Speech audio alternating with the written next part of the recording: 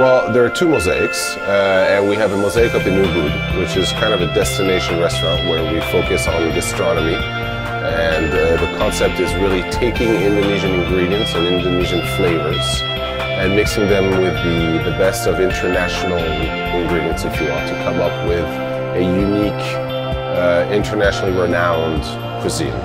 It's really about gastronomy and the science of cooking good food with local flavors and ingredients.